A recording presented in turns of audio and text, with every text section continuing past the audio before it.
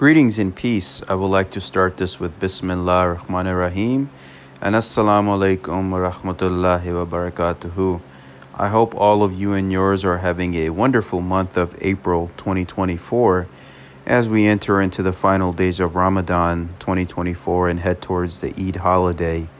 The presentation I would like to do is to talk about Henry Corbin's book, Spiritual Body and Celestial Earth, which I believe is one of the greatest books written on Sufism and Islamic mysticism. For those that follow Bobby Hemmet, even Bobby Hemmet will tell you to read this book if you're looking into Sufism. And I dedicate this to Sheikh Wahid Azal and the Nur Fatimiyya Sufi order, as we hold Henry Corbin in a high regard in our system. So first, I'll talk a little bit about Henry Corbin, who he is, a little summary of the book and his teachings, and then I will go full depth into the book and what it teaches. So thank you as always for joining me, and I hope you all benefit from this. So starting with Henry Corbin, he was born in 1903 and he passed away in 1978. He was a prominent French philosopher, theologian, and scholar of Islamic mysticism. He is best known for his work on the Iranian philosopher Avicenna and for introducing the concept of the imaginal realm in Western philosophy. Corbin's life was dedicated to bridging the gap between Western and Islamic thought, exploring the mystical dimensions of both traditions. He studied at the Sorbonne and later became a professor at the École Pratique des Hautes Études in Paris. His extensive writings have had a significant influence on the study of Islamic philosophy and mysticism in the West. Henry Corbin's teachings centered on the exploration of mystical and spiritual dimensions within Islamic thought, particularly focusing on Shi'ism, and the works of Persian philosophers like Avicenna, Ibn Sina, and Suhrawardi. Some key aspects of his teachings are as follows. 1. The Mundus Imaginalis. Corbin introduced the concept of the imaginal realm, or the Mundus Imaginalis, which he believed to be a realm of spiritual realities intermediate between the physical world and the world of pure intellect. This concept has had a profound impact on the understanding of symbolism, imagination, and spiritual experience in Western philosophy and psychology. 2. Theophany and divine imagination. Corbin explored the idea of theophany, or the manifestation of the divine, through the lens of the imagination. He argued that the divine presence can be experienced through visionary encounters and spiritual imagination, emphasizing the importance of inner spiritual experiences and understanding the nature of reality. 3. The spiritual journey. Corbin's works often discuss the spiritual journey of the soul, drawing from the Islamic mystical traditions such as Sufism. He believed in the transformative power of spiritual practices and inner contemplation in guiding individuals towards spiritual enlightenment and union with the divine. 4. Islamic philosophy and mysticism. Corbin's scholarship sheds light on the rich philosophical and mystical heritage of Islam, particularly within the Shia tradition. He emphasized the importance of understanding Islamic thought in its own terms and advocated for a dialogue between Western and Islamic philosophy. And Corbin's teachings emphasized the importance of spiritual experience, imagination, and inner transformation in the quest for divine knowledge and understanding. His works continue to inspire scholars and spiritual seekers interested in exploring the mystical dimensions of Islamic philosophy and spirituality. Now that you know a little bit about him, now we can go right into his book, Spiritual Body and Celestial Earth. So in Spiritual Body and Celestial Earth, Henry Corbin explores the concept of the imaginal world and its significance in understanding spiritual realities within the context of Islamic mysticism. He delves into the teachings of the Persian philosopher Suhrawardi and his vision of the world of image as a realm where spiritual truths are manifested through symbols and archetypes. Corbin discusses the transformative power of visionary experiences and spiritual imagination in transcending material existence and attaining union with the divine. He also examines the relationship between the earthly realm and the celestial spheres, exploring how the spiritual body can ascend to higher levels of consciousness and participate in the divine cosmology. Through his analysis, Corbin offers insights into the mystical dimensions of Islamic philosophy and the role of the imagination in spiritual realization.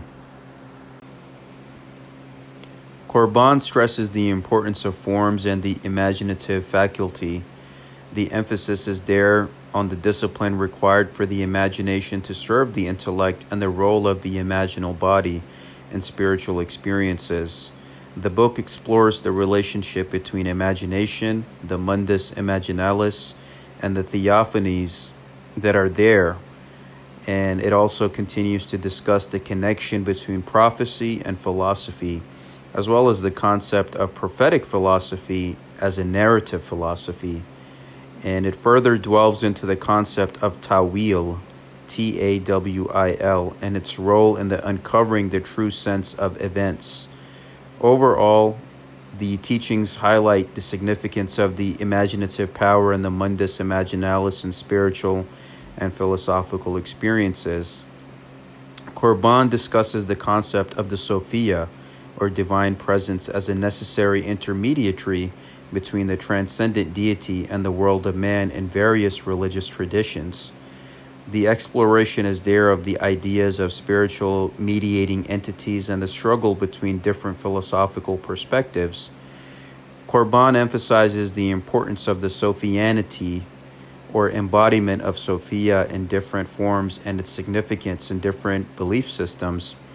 Additionally, Corbin proposes the existence of an imaginal history distinct from material history that involves real events in a subtle world. Philosophy that loses connection with the imaginal world and history closes itself off from events and becomes prey to false dilemmas. A different vocabulary is required to understand the chronicles of Malakut and other spiritual experiences. The search for the angelic world involves a forgotten tradition that needs to be renewed and understood through rigorous study. Access to this world is difficult and requires more than a single reading. The imaginal world should not be confused with superficial images in modern civilization. The lost continent of spirituality in Islam and Iran can only be understood by immersing oneself in their language and symbols. Corbin discusses the contrast between the belief in the immortality of the soul and the resurrection of the dead. The book and its teachings argues that these beliefs are not a matter of theoretical proof, but rather a personal judgment one has of oneself. And it further explores the themes of Mazdean consciousness, Persian and Arabic literature, and the difficulties of approaching Islamic theology from all of these different perspectives. And the suggestion is there that a lack of adequate terminology hinders understanding of the subject matter. The book continues to discuss what Corbin is saying, the concept of another world, known as the Harkalia, which cannot be perceived through ordinary knowledge. This world is a place where spiritual events take place and where the spiritual sense of written word and beings can be understood. Corbin argues that understanding this other world requires a different perspective and a mode of understanding that they refer to as a progressio harmonica. And Corbin suggests that the past is not fixed and completed, but rather constantly being reiterated in this other world. And it just explores the idea of a spiritual dimension beyond ordinary perception. The original figure on silk, discovered in 1925 in the hills near Ray, Iran, is believed to have been a precious material used for wrapping the body of a deceased person. It dates back to the 5th century and depicts the theme of ascent to heaven with a youth being carried by a bird. The bird is thought to be the Enki or phoenix, symbolizing the Holy Spirit. This motif is also found in the paintings of the Palatine Chapel at Palermo, which were inspired by Iranian themes. The perception of the earth as an angel, as described by Fechner, is linked to Mazdean angelology, and requires an intellectual faculty beyond abstraction and a sensory perception. It is a psychic event that occurs in an intermediate universe of archetype images, where the earth is encountered in the person of its angels. This angelology is a characteristic feature of Zoroastrianism, Mazdeism, from that perspective. The Mazdean belief system cannot be reduced to monotheistic or polytheistic understanding. It is important to comprehend the canonical Avesta, particularly the Psalms of Zarathustra, in order to understand the spirituality of Mazdean devotion. Mazdean piety requires and recognizes the equivalent of Yazatas in angels and archangels, who are not servants or messengers, but rather figures similar to the De Angeli of Proculus. The Zoroastrian view of the world is a battle between the power of light and the counterpower of darkness, with no compromise or coexistence. The Lord Wisdom is surrounded by 6 powers of light, forming the divine heptad. These archangels are understood as active and activating energy that communicates being and it establishes it. Each archangel has their own hierarchical role in the creation and governance of different aspects of the world. Human beings are called to cooperate with these invisible powers of light for the salvation of the creational region. Corbin discusses the concept of angelology in Mazdean cosmology, particularly focusing on the role of the angel of the earth and the relationship between invisible and visible realms. And he suggests that active imagination allows for the perception of these celestial figures and unveils hidden realities. The book also discusses the idea of the mystical earth and its importance in the spiritual teachings of Shi'ism. The book discusses the concept of an energy referred to as a zavarna, or the light of glory, that is present from the creation of the world until the final transfiguration. This energy is associated with eschatological hopes and is represented by a halo in iconography. It is the fundamental image through which the soul understands and perceives itself and its powers. The soul projects this image onto beings and things, raising them to a state of incandescence. The imago terrae, or the image of the earth, reflects and announces the soul's own image to the soul. The earth is perceived through its angel, and this perception is expressed in Mazdean angelology. The perception of the earth's mystery, called geosophy, requires visionary geography rather than positive geography. The ancient Iranians' cartographical method shaped an instrument for meditation that allowed them to mentally reach the center of the earth. And the book discusses the schema of the earth's surface, which is projected by the active imagination and is divided into 7 realms. Corbin discusses the division of demonic powers into 7 keshwars. The central keshwar, Zavanirata, is the largest and surrounded by 6 other keshwars. These keshwars are not climates, but zones of land. The eastern keshwar is called Sahavi, the western keshwar is called Erazahi, and there are 2 keshwars to the north and the south. The mythical ocean that surrounds them is called Vurukasha. These keshwars are not based on actual geography, but are representations of celestial topography. The central keshwar, Zanavirata, represents the land of Iran and is divided into 7 regions. This method of representation allows for meditation and spiritual exegesis. And Corbin also mentions the debates on the locations of Zarathustra's preaching, suggesting that it might have taken place in both the east and the west of the Iranian world. And the discussion is there on the concept of the falsification and identifying sacred places and the preservation of an essentially qualitative space.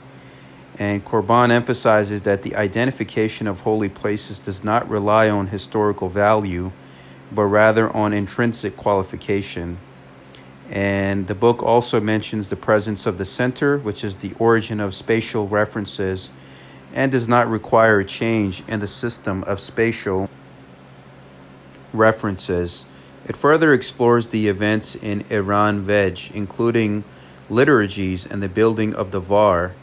The book suggests that the Yima's paradise cannot be marked on maps and requires achieving transparency to allow the archetype image to appear. And Corbin discusses the Mazdean imago terrae and the role of the mountains as the seat of theophanies and angelophanies. The book explores the idea of perceiving the earth through the active imagination, which reveals a transfigured and symbolic earth. It discusses mountains and their significance as hierophanies or manifestations of the divine. The book also mentions the heavenly waters of Anahita and the white Hauma, which symbolizes immortality. It connects the Mountain of Dawn to eschatology and the crossing of the Chinvat Bridge, which represents the soul's journey towards immortality. The book emphasizes that these perceptions go beyond empirical observation and are revealed through the figure of angels and the light of glory. Corbin discusses the concept of the imago terrae and the perception of the earth as an angelic vision. It explores the idea that the soul projects its own image onto the earth and discovers aspects of itself in the figures of feminine earth angels. The book also discusses the relationship between psychology and geography and how the soul's projection of nature shapes the physical landscape. Two examples are given, one involving the representation of the landscape of Zavarna, and another involving the connection between flowers and angel symbols in Mazdean angelology. The book concludes with a discussion of the journey to the celestial earth and the hierophanic episodes that occur in relation to Zarathustra and his companions reaching the earth of visions. The book discusses Zarathustra's journey to the origin, the archetypal world, and crossing of the four branches of a river. It describes his encounter with the archangel Bahman and his ecstasy in the presence of the council of archangels. The book also explores the connection between visionary geography and eschatology, as well as the concept of geosophy and the feminine angels of the earth. And Corbin introduces Mazdean sophiology and the role of Spenta Armati as the feminine archangel of the earth. Corbin explores the Mazdean vision of the world and the relationship between feminine archangels and the earth. Corbin emphasizes the importance of understanding and activating the personal characteristics of these archangels. The process of assuming Spender Matark, or embodying the mode of being Spenta Armati, is discussed, as well as the role of meditation and wisdom in this process. Corbin also touches on the concept of the celestial earth and the role of the anima, or the eternal feminine, in human consciousness. The paradox of the human Fravarti incarnating on earth is mentioned, as well as the battle for the angel that the incarnate Fravarti faces alongside other beings of light. The full understanding of these concepts is said to only be revealed after death. The Chinvat Bridge is an important concept in Mazdean religion, representing the passage of the soul to the afterlife. De'ena, a figure similar to Sophia, stands at the entrance of the bridge and facilitates the passage for the soul. De'ena is the visionary soul or organ of the soul, representing both the light that enables vision and the celestial figure that is seen. She is also the archetype and the judge of the believer's earthly existence. De'ena has sisters, such as Chishti, who confers vision, and the Ashivanuhi, who possesses and bestows Zavarna, the light of glory. The meeting with Ashivanuhi prefigures the meeting with De'ena on the Chinvat Bridge. The destiny of the soul is intertwined with the destiny of the earth, as the soul helps save the earth from demonic powers. The angel Ashtat reflects the transfigured image of the earth to the soul. The book discusses the concept of a final transfiguration event when all creatures will possess an incorruptible body of luminous fire. It explains that this event is the reason for the choice and battle of the Fravartis, and that the creatures of light are currently working towards it. The book also explores the perception of the fire of earthly glory and its relation to spiritual fire and saving knowledge. It mentions the figures of the angel Arshtat and Zamilt, who play a role in the judgment and weighing of the soul. The book then delves into the mytho-history of Geomart and the creation of the first human couple, Mahiryag and Mariling, the concept of Adam and Eve, by Spenta Armati. It highlights the importance of the restoration of a dualitude through conjunction with Danael and the role of the Seshiant in representing the beginning, middle, and end of man and the world of man subjected to mixture. In short, the book discusses the concept of the Seoshant and the virgin birth, connecting it to the preservation of the gold from Geomart and Zarathustra's Aurora Gloriae. Corbin also mentions the transfiguration of man and the earth and the role of Ardvi Sura Anahita and the Vispa Torveri in the process. Please forgive me if I'm mispronouncing these names. The book then explores the need for an intermediate world between pure physics and subjectivity and the connection between Mazdean Iran and Shi'ite Iran.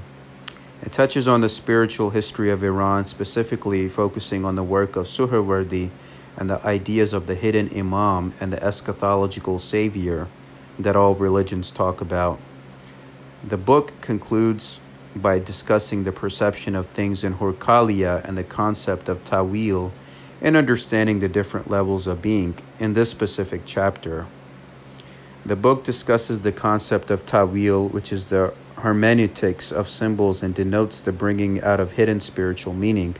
The practice of Tawil is necessary for Suhrawardi's Oriental theosophy and Shi'ite gnosis, as it allows for the transfiguration of the meaning of Islam.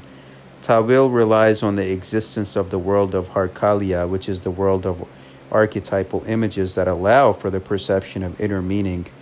The book also mentions the importance of Isfand Armuz, the angel of the earth, in Suhrawardi's teachings, which this is mentioned. The Tawil is a matter of hearing an identical sound on multiple levels simultaneously and requires harmonic perception. The book concludes on this specific chapter by discussing the presence of the feminine archangel, represented by figures like Spenta Armati and Fatima in the spiritual phenomena of Shiite gnosis. The book further continues to discuss the little-known religion of Shi'ism in Iran and its connections to the resurgence of gnosis in Islam. It highlights the importance of the conversations between adepts and imams in the development of Shi'ism. The book explains the division of prophetology and the imamology in Shiite theosophy and the role of the hidden imams. And the further discussion is there on the concept of the celestial earth and its significance in Shaykhism. The chapter concludes by emphasizing the meta-historical nature of the origin of Islamic faith and the role of the primordial theophany. The order in which the spiritual entities answered the primordial interrogation reveals the structure of the pleroma. The pleroma is created through theophanic acts that coincide with the differentiation of drops of the primordial ocean of being. The hierarchy of the 14 supreme spiritual entities, including the Prophet Muhammad and the 12 Imams, will have its epiphany on earth. The first spiritual entity to answer is the Prophet Muhammad, followed by Imam Ali, and then the 12 Imams. Fatima completes the pleroma and is considered the earth of the supreme pleroma. Fatima is also associated with Logos and Sophia and is the manifestation of an internal Sikzi. She is the soul of the Imams and the source of qualification and meaning in the universe. The book, in this specific chapter, discusses the ontological rank and significance of Fatima Sophia in relation to the Imams in the universe, and it emphasizes her role as the manifestation of the creative principle of the world and the source of knowledge and power for the prophets. Fatima Sophia is described as the soul and the feminine archetype, ruling over all the earths and the existing before them. Her functions symbolize initiation and theophany, and she is characterized as a sovereign of feminine humanity. The book also draws connections between Fatima Sophia and the Mazdean earth and the concept of the Spendermat. The relationship between Muhammad, Fatima, and the hidden Imam, as well as Zarathustra, the mother of the last Seoshant and the last Seoshant, is explored in Shi'ite Iranian literature. Shi'ite theologians have direct knowledge of the Old and New Testaments of the Bible and Zoroastrianism eschatology. Homologations are made between the Zoroastrian hero and the hidden Imam resurrector. This mode of thought involves thinking in cycles and perceiving a constant structure. The progression is not a horizontal linear evolution, but an ascent from a cycle to cycle. The oriental origin is the celestial pole, the cosmic north, which orients and magnetizes the return and reascent. The paradise of Vienna and the earth of light are situated in the north. Fatima Sophia is the supra-celestial earth and the anima of the supreme pleroma. The hidden Imam lives in the earth of Hurkalia. The parousia of the hidden Imam is a gradual disoccultation. In the world of Hurkalia, the evaded Imam is present. The spirituality of Shi'ism is based on this concept, which can be understood by reading the writings of Sheikh Sarkar Agha. The historian Tarbal provides information about the earth of the Emerald Cities, where 3 cities, including Hurkalia, are situated. These cities are described as perfect, and inhabitants have no knowledge of Adam or Iblis. The mountain of Kaf, which surrounds the universe, is also mentioned as the boundary between the visible and invisible worlds. To reach these cities hidden beyond the mountain, the mystical pilgrim must pass through darkness and face challenges. The mountain of Kaf is also associated with the cosmic pole and the celestial rock. In Avicenna's cosmology, there is a distinction between the sensory material world and the world of celestial souls, which possess active imagination and true representation of the universe. The earth is projected by the soul is the earth of Hurkalia, a pure reflection of the soul's own image. This universe is called the world of archetypal images and serves as a mediator between the sensory and intelligible worlds. The book in this specific chapter discusses the concept of an intermediate universe, or the 8th climate, between the sensory and intelligible universes. It is a world of light and imagination, symbolizing both corporeal and intelligible substances. This universe is the realm of visionary events and spiritual experiences that cannot be governed by sensory perceptions or rational consciousness.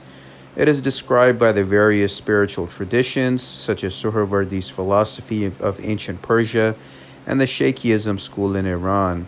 The earth of Hurkalia within this intermediate universe contains archetypal images of beings and things in the sensory world. This world, also called the Barzakh, serves as the real place for psycho-spiritual events and is impenetrable by sensory organs. The book further elaborates on the ideal topography of Hurkalia and how it conjoins time and eternity, space and transpense. The Shaikhism community believes that the history and hierarchy of beings ends in our terrestrial earth, which acts as a tomb for them from which they must emerge and be resurrected through the understanding of the true sense of the descent of eternal forms. Epiphany and the idea of mirror are used to explain this concept of perception. The book discusses the concept of the 8th climate, which refers to the world of absolute psychic activity that is above sensory perception but below the soul. This world acts as a barzakh, or interval, between the sensory world and the soul. It emphasizes that physical matter is only a vehicle, or a epiphanic place for the forms produced by the activity of the soul. To perceive the absolute reality of these forms, one must have an eye of the world beyond, or organ of vision that corresponds to the imagination. The mystical earth of Hurkalia represents the earth in its absolute state, detached from empirical appearance, where all realities exist as archetypal images, meditated by the soul. It is a place where the soul contemplates itself and its energies, powers, hopes, and fears. This earth is also seen as the place of divine epiphanies, where the soul is at home and its archetypal images become transparent. It is the earth of visions and resurrection. A spiritual experience is detailed by Sohrawardi, where he has a dialogue with Aristotle in an intermediate state between waking and sleeping. Hermes is also described as having a visionary experience of ascending to the heavens. These experiences show the transmutation of the soul and the existence of an intermediary world. The ontological status of this world is discussed, noting its importance in visionary recitals, dreams, and prophetic revelations. It is described as a mode of being in suspense where images and forms are independent of a substratum. The active imagination is seen as like an epiphany place for these images. The book discusses the concept of the earth of Hercalia and its relation to the spiritual experiences and perceptions. It explains that there is a universe of correspondences in the image of the physical world that does not depend solely on the physics but also integrates psycho-spiritual activity. The book also mentions the significance of living in the earth of Hercalia and the expectation of the Imam's epiphany. It highlights the idea that history and events are seen as visions in the earth of Hercalia rather than purely factual or historical. Additionally, the book presents a doctrine that distinguishes between different bodies and their relation to the soul. Further, the discussion is there on the concept of the subtle body and its role in eschatology according to Shi'ism. It explains that there are two aspects of the subtle body, one that is imperishable and another one that is temporary. The imperishable body corresponds to the eternal soul and is wrapped within the temporary body. The book also mentions the concept of resurrection and how the earth of Hercalia plays a role in individual and general eschatology. In the mystical belief system of Shi'ism, there is a concept of a hidden, imperishable body called Jasad Hercali that exists alongside the earthly body. This Jasad Hercali is said to survive in the grave and is only visible to the visionary imagination. The Shakis believe in the resurrection of bodies and see alchemy as a way to perceive and transmute the earthly elements into subtle elements of the mystical earth of Hercalia. The alchemical operation is seen as a mirror through which the wise contemplate the resurrection of both bodies and spirits. And the final result is a coincidenta oppositorium where the body becomes a solidified liquid. This meditation on alchemical themes allows for the interiorization of the alchemical work. Through alchemical operations, certain substances such as diamond and pewter can be transformed into different materials. These transformations symbolize the spiritual bodies that believers will have in paradise. The meditation on these transformations leads to the creation of a spiritual body, which can perceive celestial thoughts and forms. This spiritual body is made from the original clay of celestial cities and receives the influence from the heavens of Hercalia. This celestial earth is a reflection of the inner states and actions of individuals. The celestial bodies are the forms of love and represent the totality of the human being.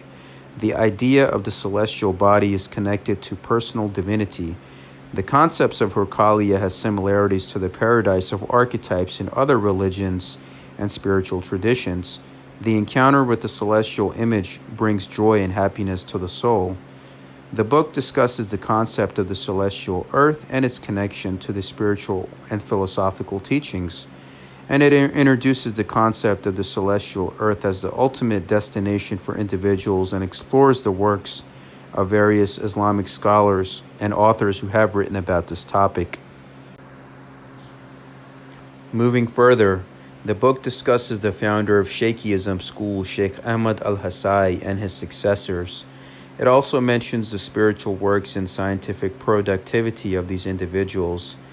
The book alludes to a conversation about the problem of knowledge and suggests that the further understanding can be found in Suhrawardi's book of Oriental philosophy. Hermes is in a temple praying when he sees an earth about to be engulfed and cities falling into the abyss. He calls for help and is told to climb up to the higher realms.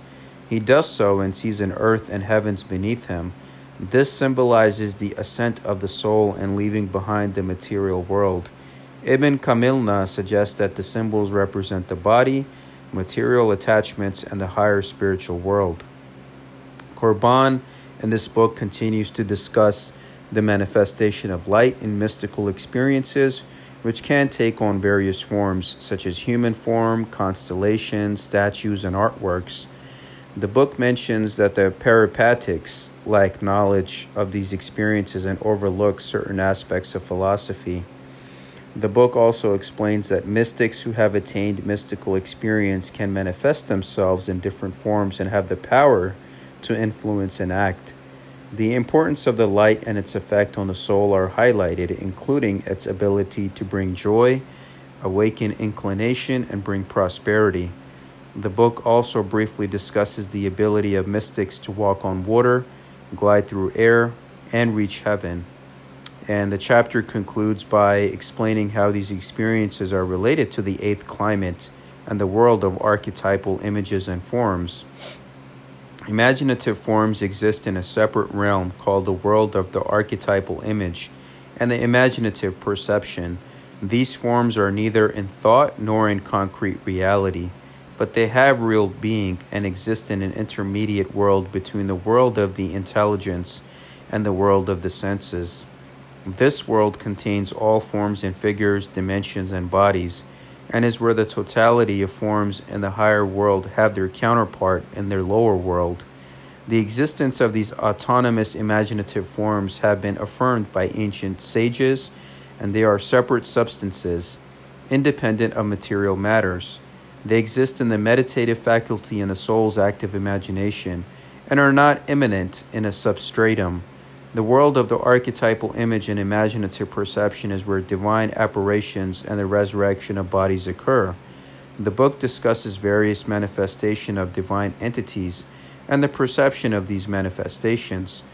It explores the concept of the subtle body and its connection to the material body.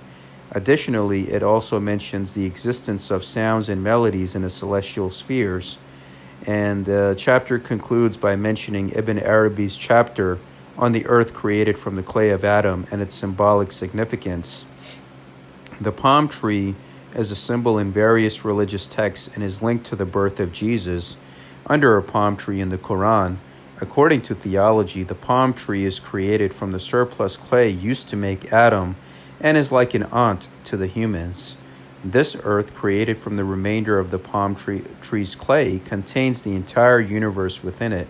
Mystics can enter this earth through their spirit and experience visions and revelations. The earth is inhabited by living beings that speak and have their own universe. Access to this earth requires mystical gnosis and withdrawal from the physical body, and those who enter are guided by forms who show them around and allow them to communicate with their surroundings. And the book shows the example of Ibn Arabi's teachings, where he discusses the concept of a parallel earth where knowledge of God is increased. He shares stories of individuals who have experienced this earth and describes its wonders and customs. He also explains the connection between this earth and our own, and how our souls are transported there during sleep and after death. This specific chapter concludes by mentioning that this earth is connected to both paradise and our earthly earth. The luminous body emits lines of light that form a network stretching to the observer's eyes. This network represents the forms of subtle bodies that transport souls to paradise during sleep. The observer's intention to see the lines of light representing visionary apperception, the retraction of the lines of light back into the luminous body represents the end of perception. The mundus archetypus is a spiritual universe of pure light that contains the forms of everything in the material world. Each being in the material world has a captive archetypal form perceived in the human imagination. Mystics who reach absolute mundus archetypus discover reality as it truly is and may have their eternal individuality revealed. The barzakh that spirits experience after leaving the earthly world is different from the Barzakh that separates spiritual entities from the world of bodies. The book discusses the concept of descent and the ascent in the spiritual world, specifically in relation to the Barzakh, the realm between death and the Day of Judgment. Corbin highlights the difference between the forms in the first and second Barzakh, with the latter being inaccessible except on the Day of Judgment. Corbin also emphasizes the importance of imagination in understanding the universe and attaining spiritual knowledge. And the book mentions the significance of Al-Araf, a place of recognition and knowledge in the afterlife. Moving forward, the discussion is there on the concept of imagination as the principle of source of all universes, with the imagination being the essence in which the perception of the divine being is revealed.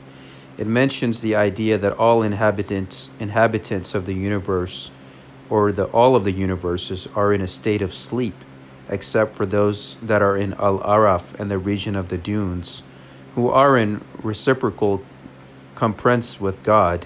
So, if you've seen the movie Dune, it should show you like a little bit of a similar experience here. Additionally, the book includes a story of a stranger journeying to the country of Taij and conversing with Al-Khidr. A person finds themselves in the presence of a personage with white hair who tells them that they must wear magnificent garments and be perfumed in order to access the world of mystery. They learn that the garments can be found in the market of sesame left over from the clay of Adam, and the perfumes can be obtained on the earth of the imagination. The person then travels to the earth of perfection and meets a personage who introduces them to the world of mystery. They learn about the city and its inhabitants and have a conversation with the leader, Khidr. They discuss the leader's sublime situation and the distinctive sign of those who reach him.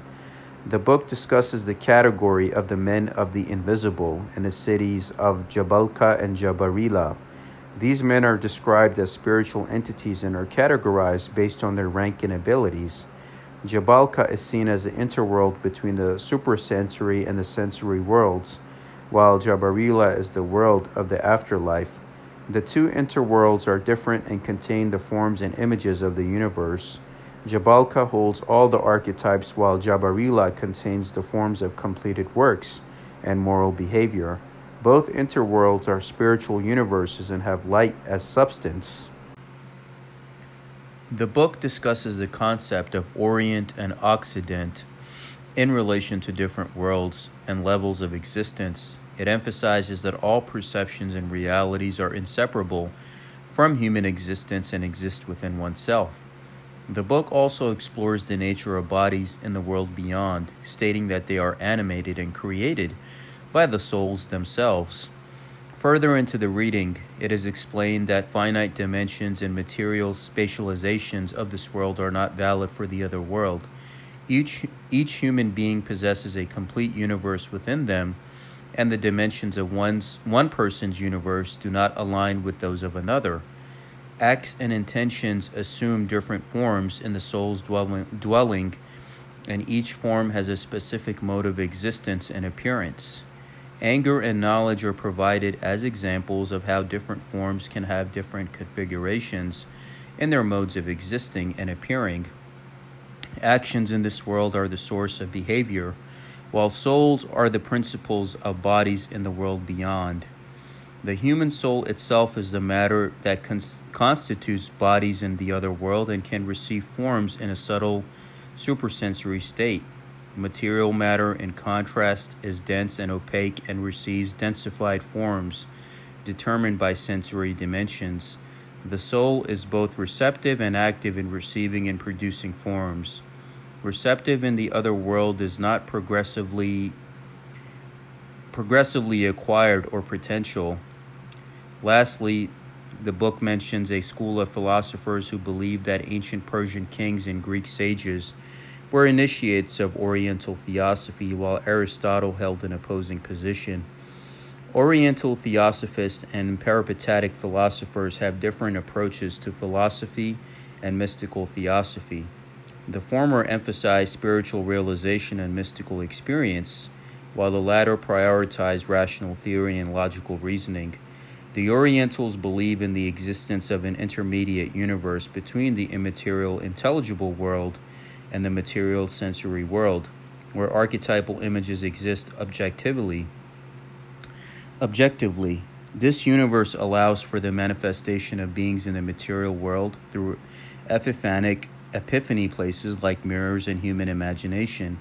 The Orientals also believe in a universe called the mundus archetypus, where bodily resurrection, paradise, hell, and the earth of resurrection exist. The Peripatetics and scholastic theologians object to those ideas based on their understanding of divisibility and matter. The Orientals argue that a primordial immaterial matter is necessary for the cosmogony of the beings in the mundus archetypus. This world acts as an intermediary between the world of spirits and the world of bodies, allowing for the connection and the interaction between the two. The archetypal world is both spiritual and material, embodying characteristics of both pure intelligible substance and material substance. Further, the discussion is there on the concept of the intermediate universe, which serves as a connection between the intelligible and sensory worlds. This specific universe, described as an immense world, is where spiritual entities are corporealized and bodies are spiritualized. It is through this world that epiphanic forms and archetypal images are manifested. The book mentions the possibility of events such as the descent of Jesus and the resurrection, which are believed to occur in the intermediate world. And to further go on, the book dwells into the intricate relationship between the physical and spiritual realms and the various manifestations within them. Astronomers commonly deal with the term jism as an undefined body that can be divided into three dimensions. It can refer to an intermediate and simple body, matter with the capacity to receive forms, or a mathematical solid body. In the tradition of the Imams, both jasad and jism are used sometimes interchangeably. Humans possess two types of jasad and jism, with the first being a terrestrial body of flesh that is subject to time and has no connection to a person's identities or qualities. The second type is a spiritual body that survives after the terrestrial body dissolves, but is invisible to the earthly beings due to the opacity of their fleshly eyes. God brings creatures back to life, causing rain from the ocean below the throne, referred to in the Quran. The earth becomes a single ocean where a universal refining process takes place. The members of each individual spiritual body join together to form an organism in perfect shape. When the trumpet vibrates, the spirits of the earth burst out of the tomb and return to their spiritual bodies. These spiritual bodies belong to earth and are the bodies in which humans are resurrected. The present body of flesh is not resurrected but entirely purified. The bodies of the holy Imams have been taken up to heaven and referred to the separation from terrestrial bodies. The two types of bodies, astral and supercelestial, separate at death and are united during resurrection. The spirits are resuscitated in their purified supercelestial bodies. The spiritual body belonging to the world of Hurkalia does not undergo a change in weight during purification. The book discusses the concept of purification and change in relation to the body and the tomb. It explains that while the physical body remains the same, it is also different after undergoing purification. Corbin also delves into the esoteric meaning of the tomb and its significance in relation to the person's nature and desire. And further, it explores the concept of the world of Hurkalia, describing it as an intermediate world between the material world and the world of souls. The book also mentions the different regions and elements within Hurkalia. Further, the discussion is there on the existence of a universe called the earthly paradise in the western part, where faithful believers take refuge. The existence of this universe is supported by theological traditions, verses from the Quran, and philosophical understanding. The book also explains the concept of different bodies that make up the human being and how they relate to the afterlife. The material body and astral body do not return after death, while the spiritual body does. These bodies are not essential part of the human being and are considered temporary accidents. The book also uses metaphors to explain this concept, and you'll see that when you read it for yourself. Further, the book discusses the survival of the quote-unquote I spirit and its return to the six treasuries before being reabsorbed into the trumpet. It also mentions the proofs of this concept and the composition of the essential body. The spiritual body is hidden within the elemental body and survives after death. The essential body, composed of a materia prima and the archetypal form, remains with the spirit until the second blast of the trumpet. The book also mentions and explains the return of the vegetable and animal souls to their sources after death.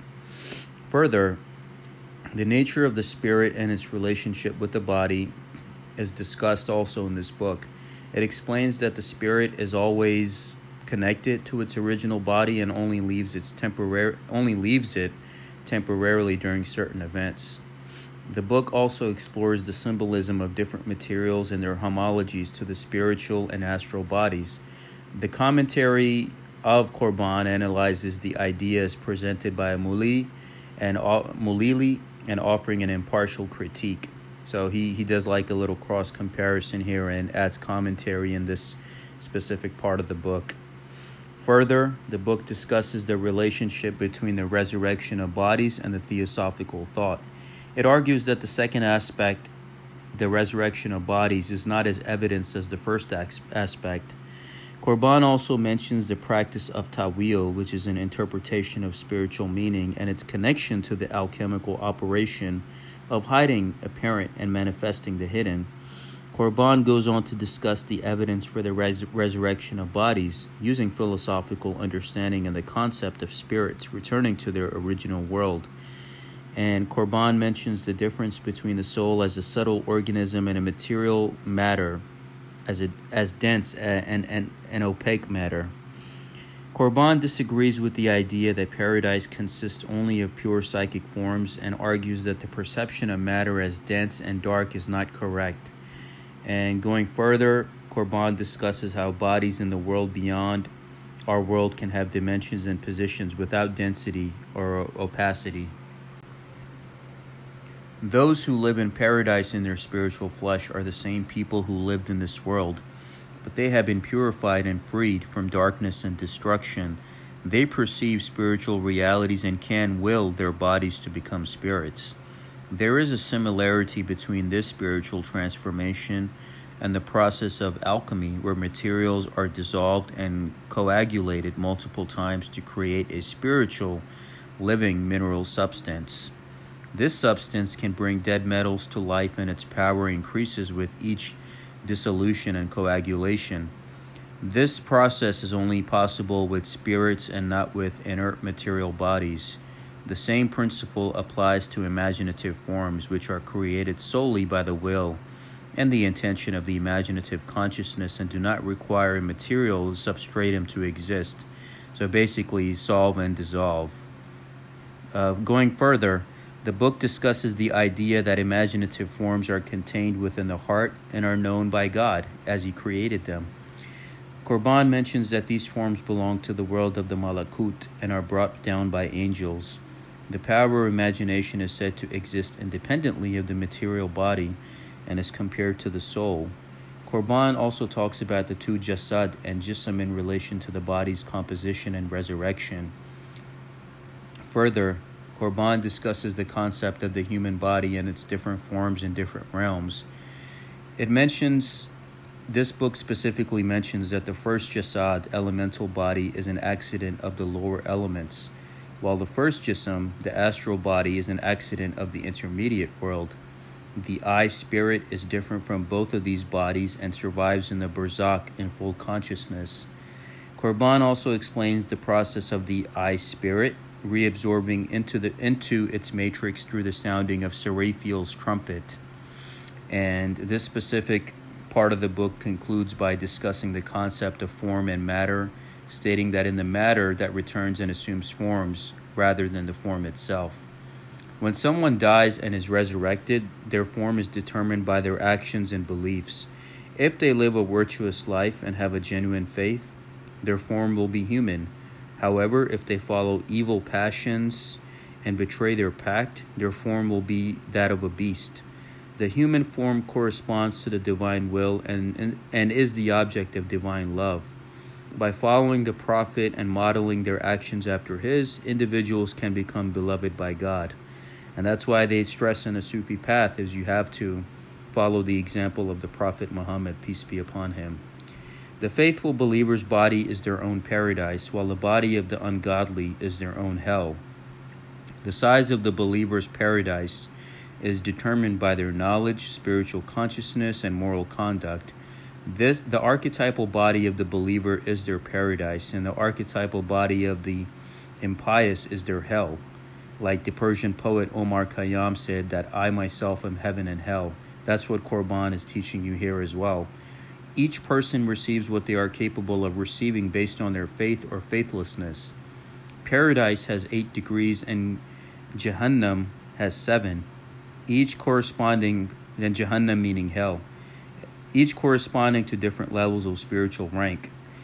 Further, the book explains that human beings have 2 dimensions, a dimension of light and a dimension of darkness.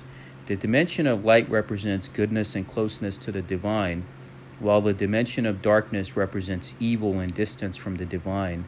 The book also discusses the different levels or degrees within these dimensions, with paradise having 8 degrees and hell having 7. Each level represents different aspects of a human being's being, such as intellect, imagination, and spirit. And this part of the book goes on to mention that actions and works in this world are manifested in different forms in the other world, depending on their nature. There are 7 categories of earth that correspond to the 7 categories of heaven. The 8th heaven, called Kursi, is not part of the heavens, but rather a threshold of the invisible, such as if you read the verse Ayatul Kursi in the Quran, it explains a part of this. The universe of the heavens and the earth correspond to the human soul, and different individuals have different levels of perception.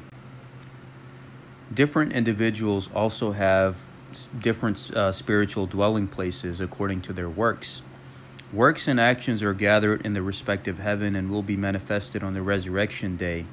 The degree of paradise corresponds to the respective capacity and conduct of each individual.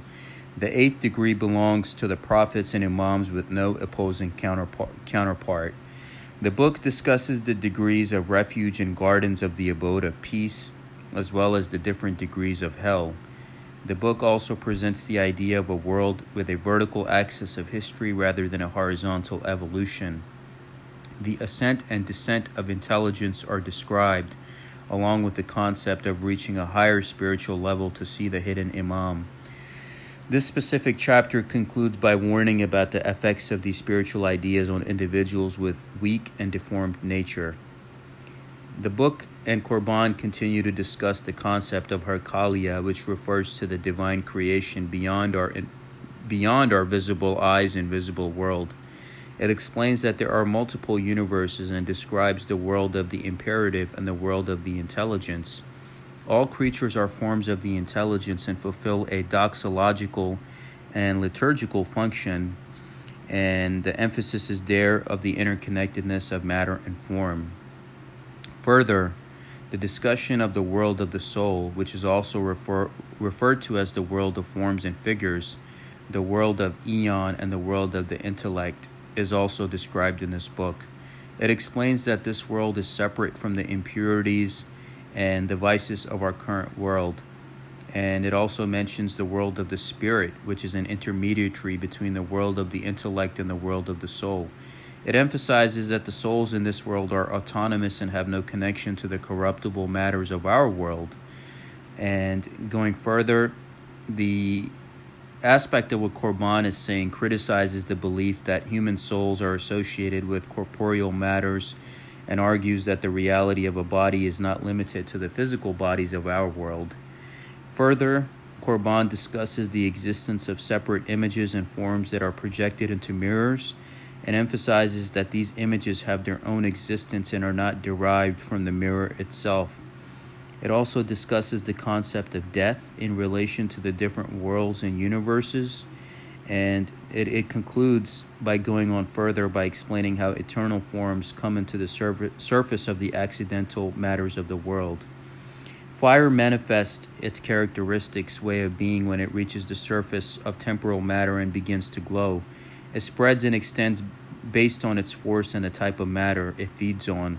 Colors, on the other hand, lack the ability to spread and penetrate beyond their initial point, as they are weak and deficient. The human soul is considered one of the most magnificent and perfect eternal forms, bearing witness to the divine being and possessing multiple energies. The interworld, or Barzakh, exists independently of our material universe and corresponds to it with its own concrete state and being. It is sustained by the eternal soul and reflects the divine treasuries. It is possible that there are forms of another world that can only be seen by those with better sight. These forms may not always be manifested on the surface of physical matter. Their existence does not depend on temporary mirrors or physical objects. The first Imam and other narrations in the traditional accounts mention communication with spirits and the existence of the jinni, or angels, jinns and angels. The Quran and trustworthy informants attest to the existence of these beings.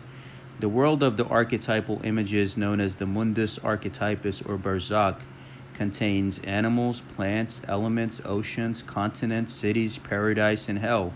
This world exists on a lower level of the Mundus Archetypus and is described in the Surah of the Cave in the Holy Quran. Traditional accounts provide further details about the inhabitants, religions, knowledge, beliefs, and practices of the people in this universe. The testimony of the very pure Imams is recognized as divine by these people. Although the details of this universe are not fully known, it is important to accept what has been said about it by learned individuals.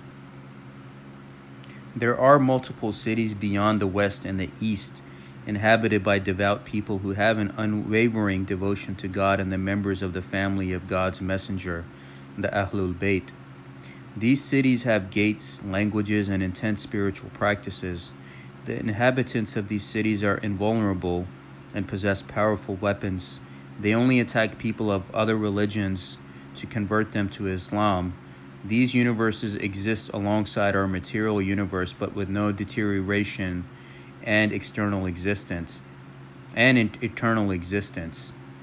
Unbelievers cannot become faithful and vice versa, and the interworlds have a different nature than our world. The Imam will reign for 50,000 years, and the Imams and their followers are always connected. The epiphany of the Imam occurs when humans open their eyes to the world of the Harkaliya and see the Imam's royal majesty. The Imam is already invested with the Imamate, but cannot be perceived by our senses. The presence of the Imam, spiritual leader, is like the presence of Joseph among his brothers, where they did not recognize him until he made himself known. Similarly, we do not recognize the Imam until we have the capacity for spiritual consciousness. The Imamate and the prophetic message belong to the Imam, and when we open our spiritual eye and awaken our senses, we can see what the visible realm is. We can see that the visible realm is, in reality, his realm. The Imam's existence is like a primordial image that covers the entire horizon. By turning away from the earthly world and focusing on the archetypal image, we can perceive the world of Harkaliya and understand that the Imam governs and decides everything. It is challenging for non-Gnostic individuals to perceive these hidden meanings and messages. Further, the book discusses various concepts related to Mazdeanism, including the translation of Mazdean concepts, the role of angel gods, and their connection to divine splendor, the imagoteriye, etymology of the word fravarti, and the identification of Zavarna with the soul. It also mentions the presence of an invisible church in Mazdeism and the method of representation in the form of a wheel.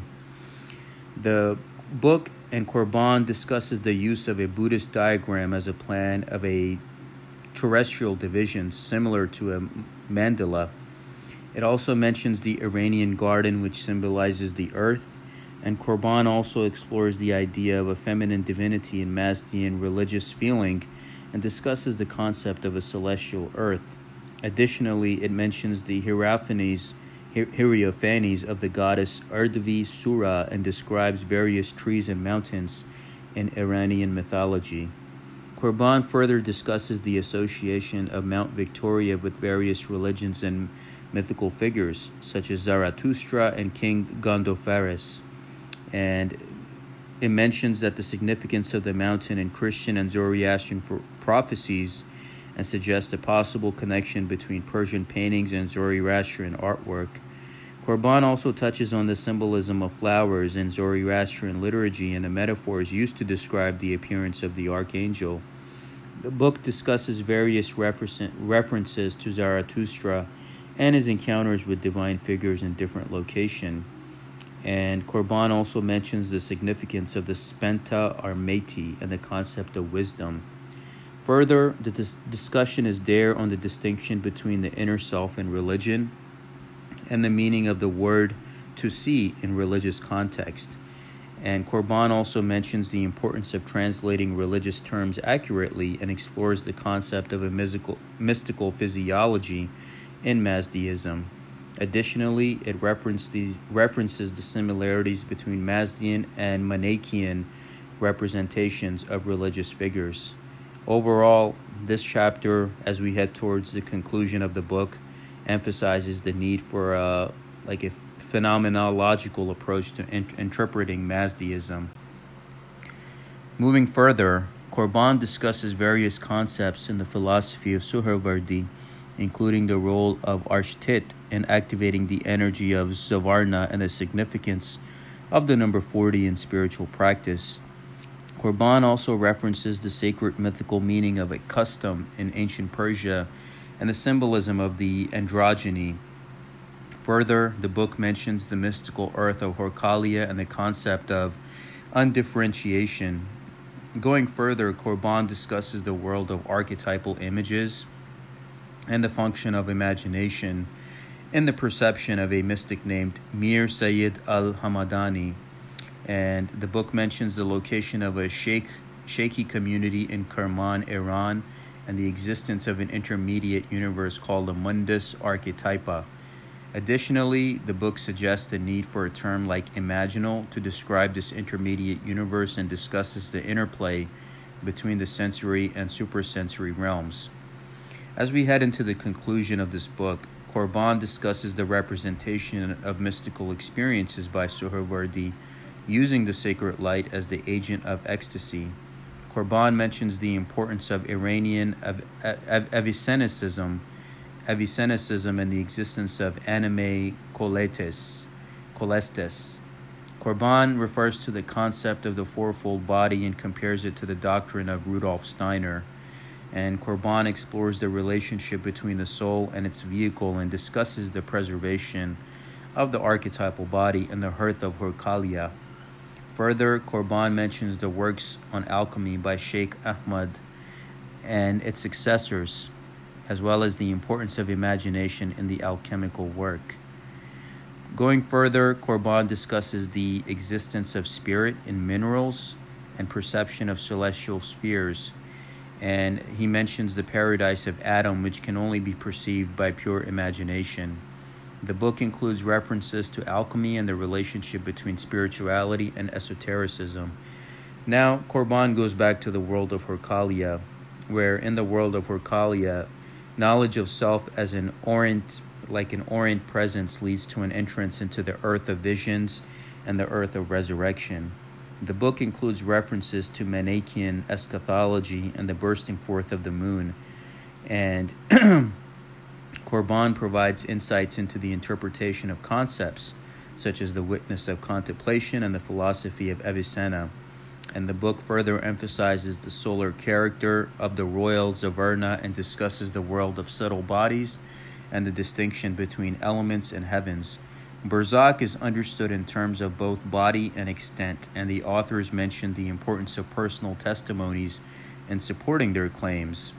The 7 planets and their symbolic colors are also mentioned. The book concludes by discussing Adam as the Imam of mankind. And as we head further into the conclusion, the book discusses various mentions and interpretations of the palm tree symbol in religious and philosophical contexts. particularly in Islamic theology. It touches on the symbology of the palm tree as representing the celestial earth of light and its connections to figures such as Maryam and the Imams. The book also mentions the distinctions between different worlds and levels of being and the significance of imaginative perception. Further, the discussion is there by Corbin on the various concepts related to the watcher, including the reciprocal co-naturalization of what is shown and to whom it is shown, as well as the idea of being in the present, of this presence. There are mentions of Avicenna's mystical novel, the concept of egregores, and various Gnostic themes.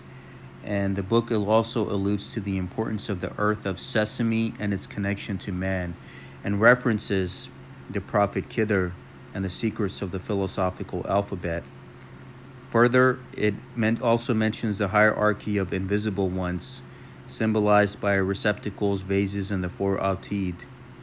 And it goes to further discuss the various topics related to Sufism, Islamic eschatology, philosophy, and it shows the different conversations with apparitions, Quranic verses, distinctions between different planes of existence and different theories of existence, as Corbin goes into in-depth detail about all of that in this book.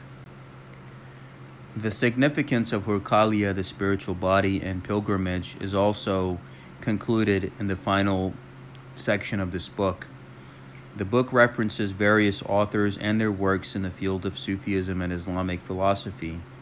And going further, Corbin discusses various aspects of Sheikh Ahmad Asai's work on Shia theosophy, including the twofold qual and the twofold Jiam, the function of the active imagination and the relationship between the physical body and the spiritual body. Corbin also references other works and scholars in order to provide further context and understanding. And you have to read this book truly to understand it. The book also discusses the concept of the resurrection body, which is divided into the esoteric part of the vegetable soul and the vital or animal soul. And it also mentions the significance of the number 400 in relation to the cosmic pause and the maturation of resurrection. Corbin further mentions the connection between alchemy and spiritual hermetics, as well as a comparison of data with works by Jung and Iliad. Corbin references the work of Sheikh Ahmad and discusses the alchemical operation and the homologation of philosophers and theologians. And he also examines the connection between alchemical ideas and Shi'ite esotericism. The concept of coincidenta oppositorum and the importance of the imagination of the resurrection body are discussed. Corbin also touches on the symbolism of the tomb and the objections of literalist orthodoxy to the Sheikhis. And Corbin mentions the duality of form in the jasad and the astral body's connection to the I spirit.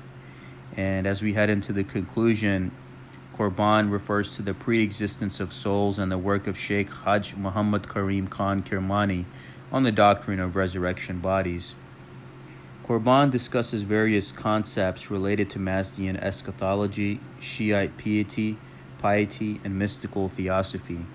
And it touches on the topics such as the resurrection body, the concept of himma, the meaning of shirk, the distinction between active imagination and fantasy, astral symbolism, and the role of the hidden imam. Corbin also refers to the intelligence, cosmic liturgy, and the pleroma of the 14 very pure. And the book concludes with a discussion of Hurkalia, the relationship between the hidden imam and his companions and the inhabitants of the war of Yima. Corbin, in his conclusion, discusses various works and references related to Shia Islam, including descriptions of inner states, comparisons with Swedenborg's descriptions, and traditions about Jabalki and Jabala. And Corbin also mentions the importance of esotericism and faith in Shia beliefs, as well as the symbolism and spiritual significance of certain numbers and figures. So I hope, as I concluded the summary teaching of this book, Spiritual Body and Celestial Earth from Mazdean Iran to Shiite Iran by Henry Corbin, I hope you were able to benefit from this. And I tell you, this is a heavy, heavy read. And you got to be a adept or initiate of a certain level to be able to truly understand this book. But I hope I was able to sum it up for you in layman terms, and you were able to get a better understanding of this book. And again, this is highly stressed for those not only on the Sufi path, but any initiatic path or order, as we do this in the honor of Henry Corbin's memory. So much love to all of you in the month of April 2024. Assalamu alaikum.